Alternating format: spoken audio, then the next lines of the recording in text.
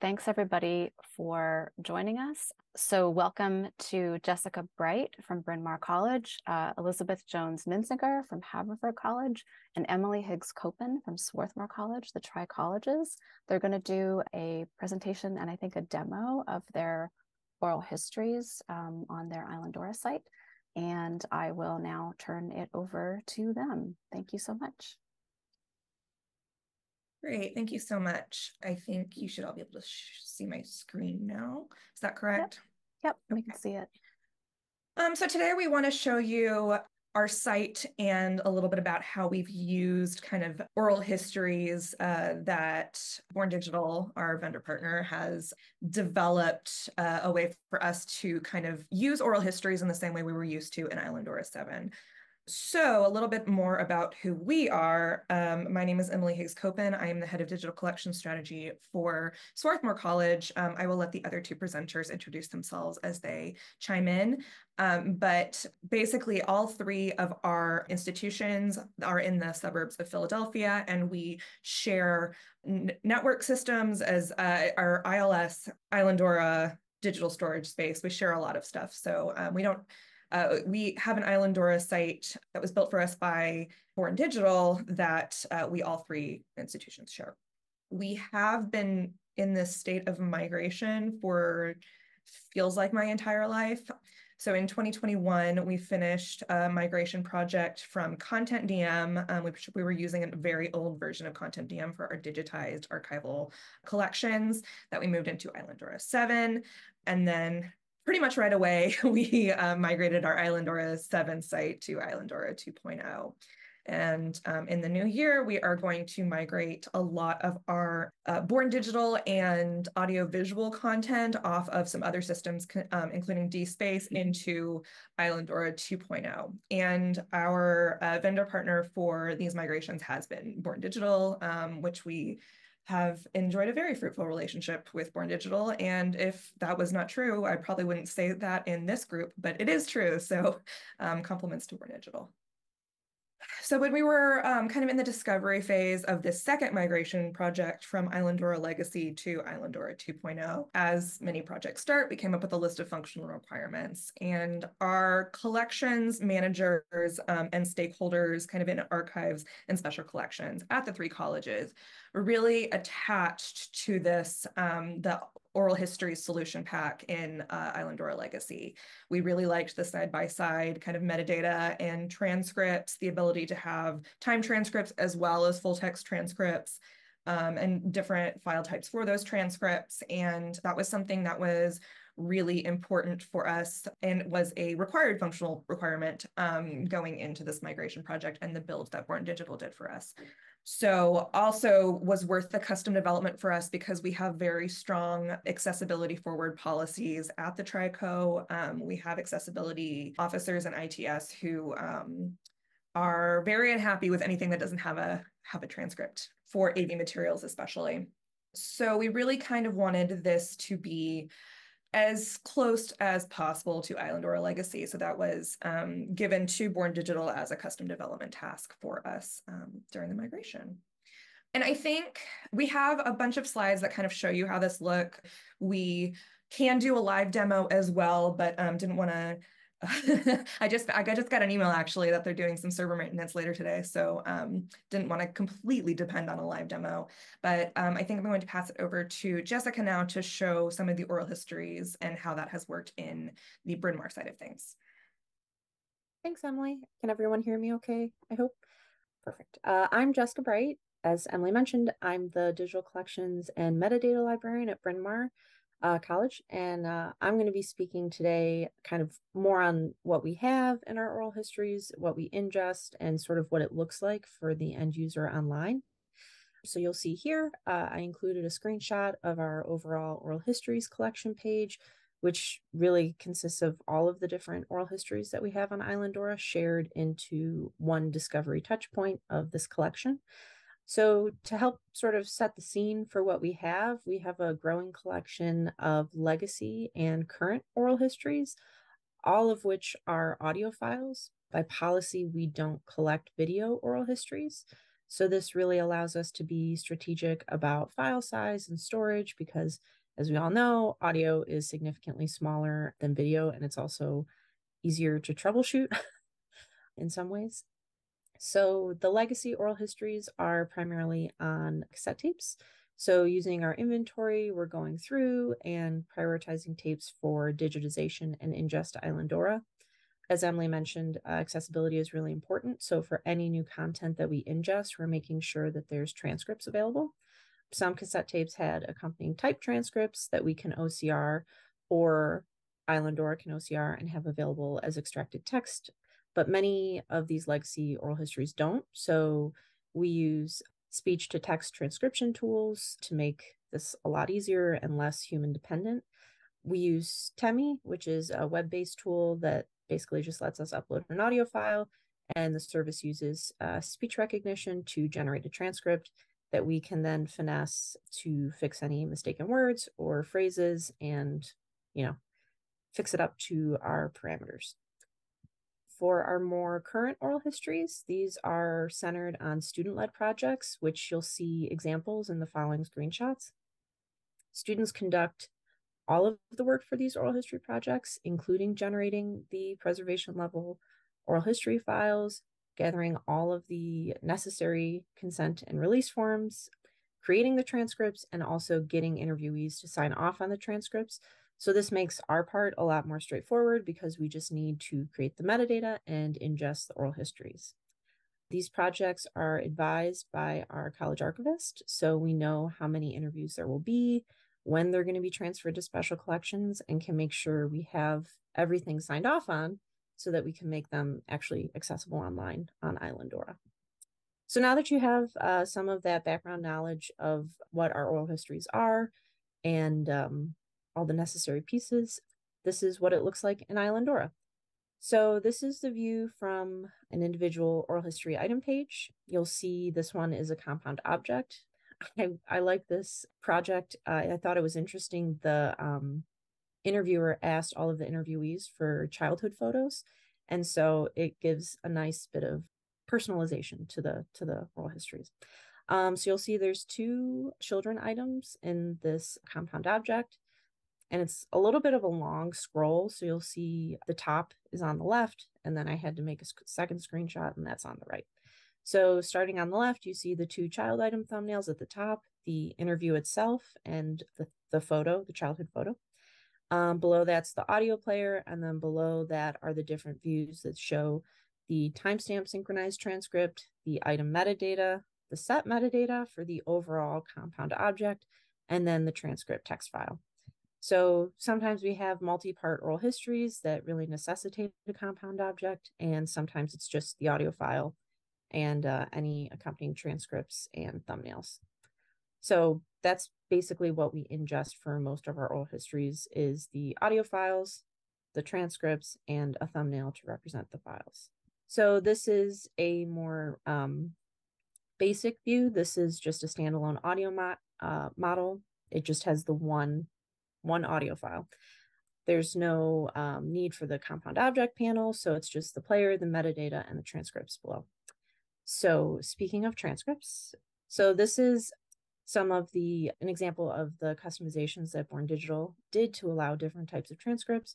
So you've got the basic sort of standard text file transcript on the right, but there's also a capability for timestamp synchronized transcript files like XML and VTT files. So having files like this that can synchronize the audio and transcripts is really helpful.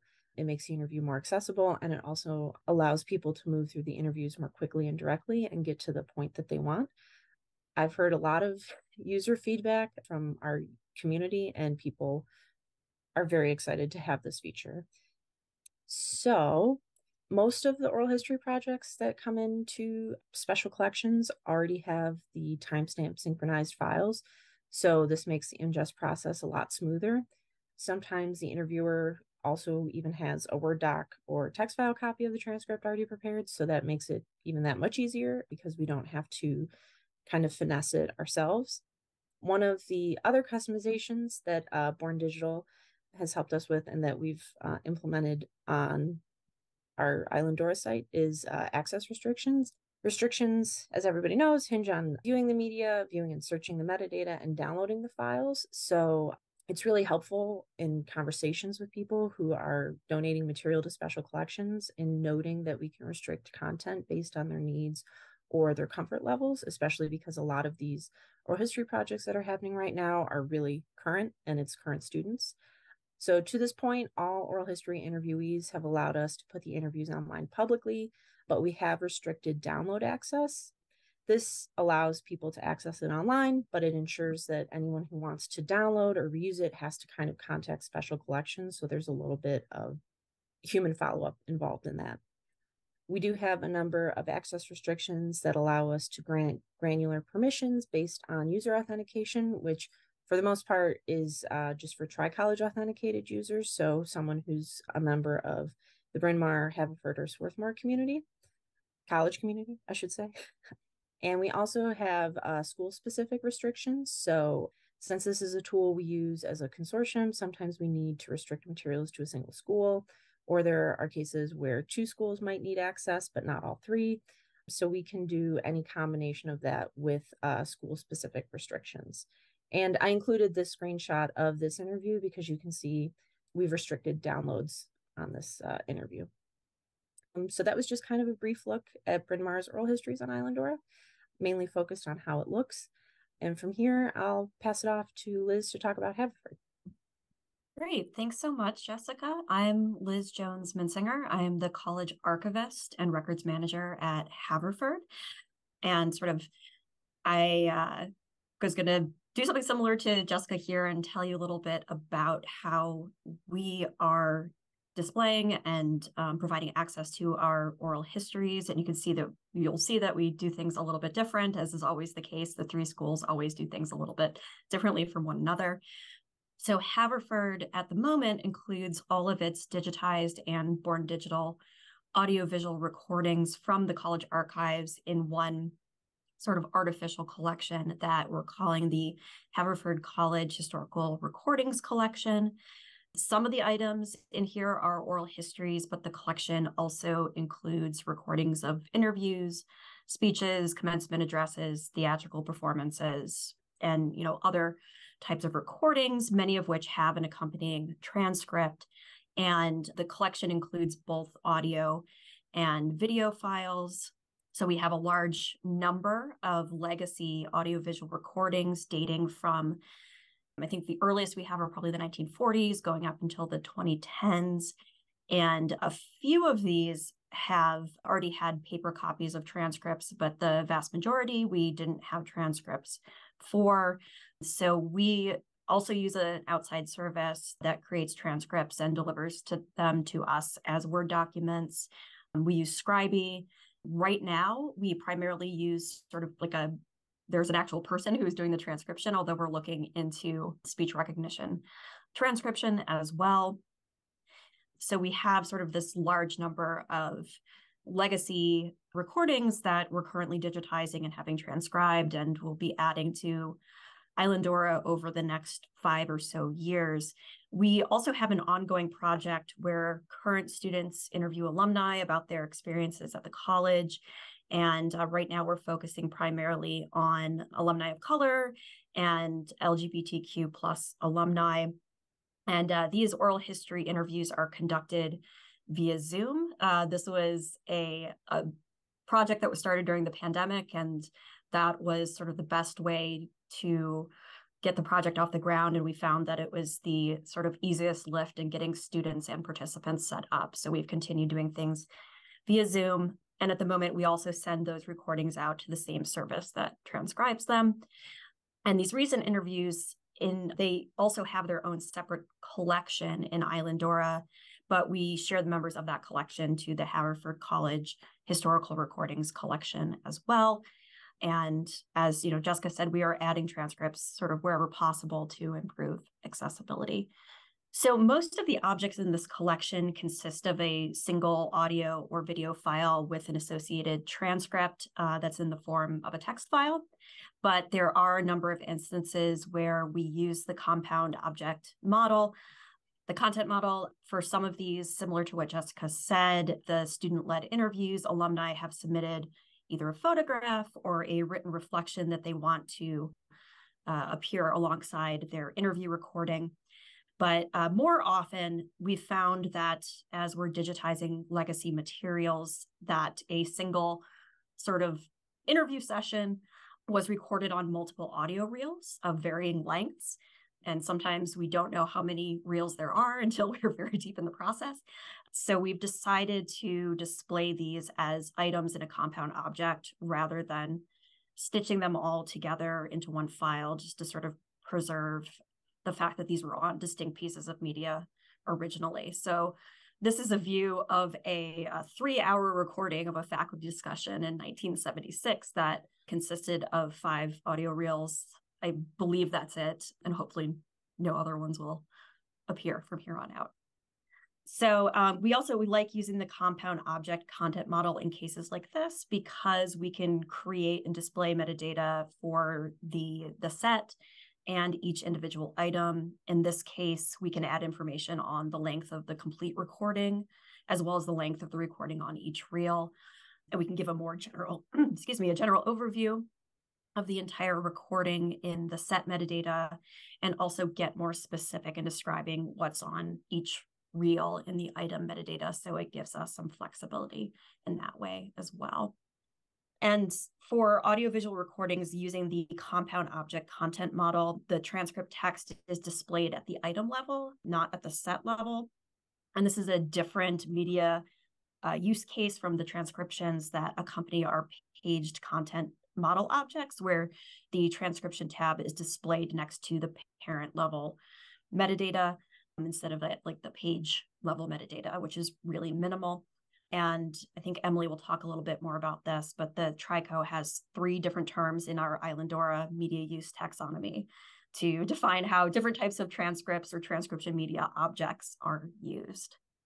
So since we are adding multiple medias to a single node when we ingest audio-visual recordings or transcripts at the same time, we have to sort of do a little bit of configuring for that. We include additional columns in our CSV files with field names that map to media use terms such as transcript or transcript text. Transcript, I think, is used for the sort of timestamped files that Jessica was talking about, and transcript text is for the text files. And we also use the additional files configuration option in our YAML file so that Workbench will create a media essentially for each file and assign it to the corresponding media use term. This is an example of something I added to our staging site, and I've configured it so the additional files are transcript text and included the node ID for transcript text from the Islandora media use taxonomy. And since Haverford is ingesting its transcripts as text files, we have to do some additional configuration here in the YAML file. By default, Workbench maps files with the extension, TXT to the media type extracted text. So if we don't override this, there wouldn't be a transcript tab generated, and the transcript text would essentially be treated as an OCR file. So we instead use the media type override option that's in line 16 to tell Workbench to treat text files as files rather than as extracted text. And usually if I'm, just ingesting like 1 or 2, recordings that have a transcript, I might just add them manually. But this is a really nice option when I have, say, 20 or 30 or more recordings that can just override this and make sure the transcripts are also attached. And just wanted to say also many thanks to Mark Jordan for his excellent documentation on media type overrides. That's been incredibly useful. So I will go ahead and turn things over to Emily. So I'm just gonna, when we were preparing for this presentation, we weren't quite sure exactly who would be in the audience. So I'm gonna give an overview of some of the moving parts here that we have configured, or that Born Digital has configured for us, and then we kind of have made a couple of tweaks. But there are definitely people in the audience who are much better at explaining how this all works because they actually developed it. So hoping those folks can maybe field some of the questions if there are more technical questions. But this, our tab view, our side-by-side tabs, is configured in the Quick Tabs module. So this is where we are telling Drupal to show different blocks and different rendered entities in the tabs themselves. And we have a quick tabs instance for oral histories, as well as the compound objects that we've also touched on that will show the set description as well as the item level description. We have played around quite a bit with the order of these tabs based on kind of best user experience, but we think that we've got it right now. As we've touched on, there are a variety of media use terms that map to the things that are rendered in the quick tabs. So transcript text files are called transcript text. Timed transcript files are called transcripts. And then text transcripts that are at the parent level for like book objects are called transcriptions. I really wish we had thought harder about all of this. Born Digital was great and did exactly what we told them that we wanted to do. And now I think that transcript text, transcript, and transcription are really, really hard to explain to my student workers. So I wish we had been a little bit more thoughtful about what we want to call these various things. Not to say it doesn't work, it totally works. It's just a little bit confusing in the documentation. And then, of course, we're kind of configuring what types of objects use the oral history quick tabs, and that display mode. It has its own display mode and contexts to point the repository items towards that display mode once we've ingested them. I think that's all I really want to say about the technical aspects of this, because I am the archivist who uses it and not the developers that developed it. But in terms of future directions for oral histories, something that I'm interested in doing now that I know kind of how quick tabs works a little bit more is to add another tab for technical metadata for some of our video and audio files. We have huge grant-funded AV digitization efforts at Swarthmore, at least, that have used PB Core metadata that is not really integrated into our existing setup. I would like to be able to display some of those really technical AV metadata fields in a separate tab that is different from the descriptive metadata that most users are looking for. So that is something that is on the horizon in terms of just like configuring what Born Digital has built for us. But I think at that, we will thank you for letting us show you our site and open it up for questions, but also how are you handling oral histories? Because we've seen a lot of cool presentations from the community on different ways of handling oral histories. Thank you so much, everyone. I'm going to stop the recording at this point and we'll move into the discussion.